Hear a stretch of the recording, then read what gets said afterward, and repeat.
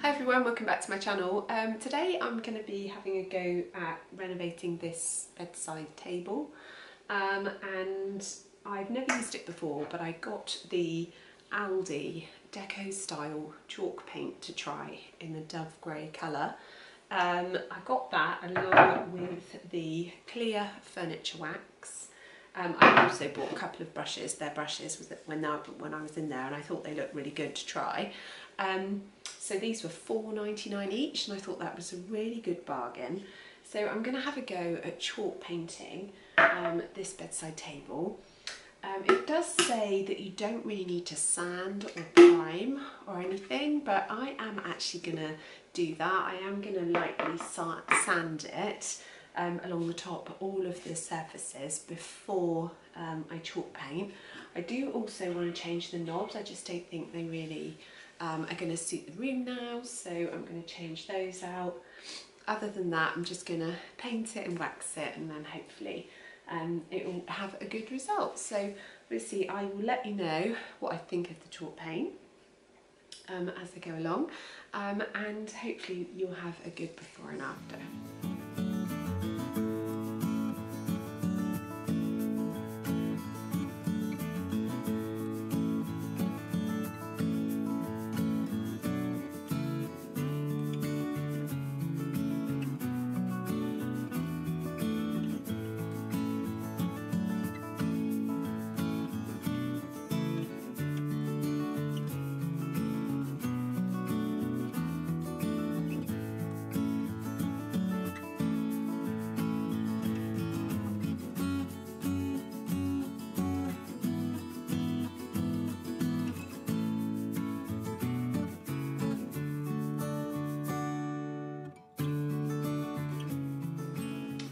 So I've finished doing one coat of the chalk paint, and my first sort of reflection on it is I like the colour, but it does seem quite thin, the paint, even though I've given it a good stir.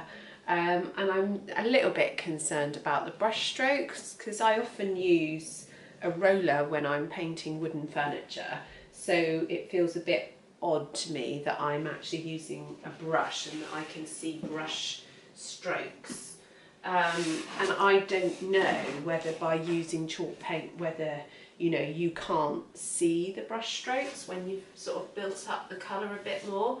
I just noticed a bit. Ooh, I don't know.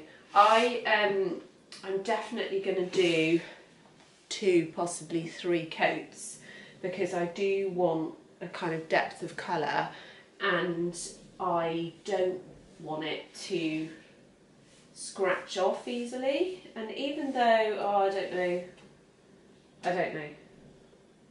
I'm gonna await sort of judgment on this.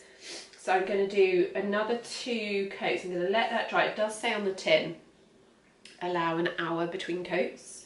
I think I will definitely leave it a little bit longer, more like 3 or 4 hours this evening, and do another coat like before I go to bed, and then see how it looks in the morning. The other thing that I haven't done is I haven't painted the bun feet, so I took these off so that I could just paint all the sides sort of freely without the bun feet on, and to be fair, I'm not that keen on them. I mean, I could just paint them. I didn't do a very good paint job last time.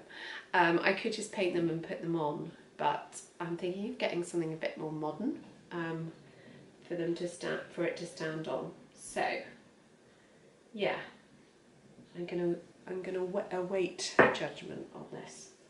Right, I have just finished the second coat, and I'm actually an awful lot happier with it now that I've done the second coat. I can start to see the proper pigment in the colour, and I do really like it. I'm already thinking about what other things I can paint with it, but anyway, back to this. I think it's probably going to need at least 1, possibly 2 more coats just to get the sort of clarity of colour all along. So yeah, really happy with it. It dried well, very easy to go on. So yeah, I'm going to get on and just do a light sand and then paint those drawer fronts next.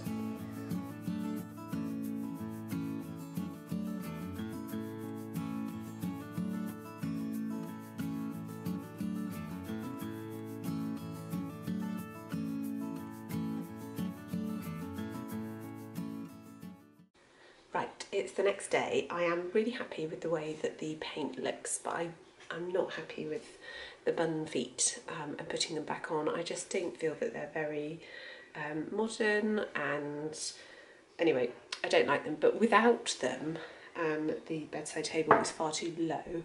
I'm sorry about the background noise, but my husband is just putting up some shelves and he's got the radio on quite loud. And so what I've decided to do is make some legs for it. Now this is going to be a little bit of an interesting DIY. I've marked out some wood. I'm going to cut those feet, and then I've got some dowel screws to put them in. So this will be an interesting DIY journey to add some little sort of more modern looking legs to the bedside table, just to bring it up by about 10 centimetres. So that's the next job.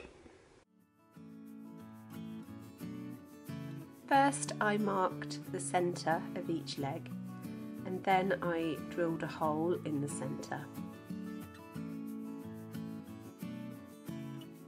I then inserted a dowel screw using a pair of combination pliers to twist into the wood. I then screwed the legs into pilot holes I had pre-drilled into the base of the bedside table. Once I had screwed them all on, I painted them with the chalk paint. I gave them about 3 coats.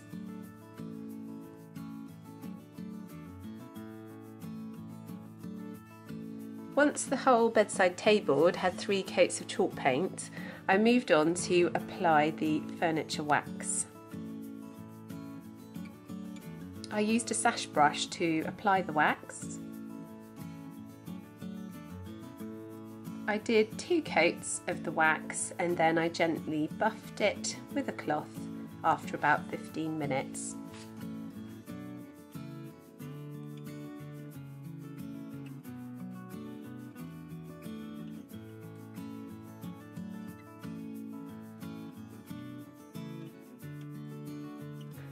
I then added some bronze vintage cup drawer handles to each drawer.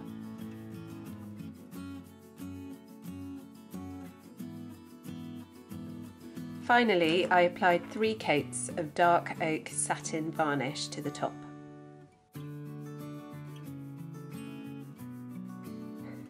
I am very pleased with the final result with this bedside table. I think it's really beautiful and my son loves it for his room.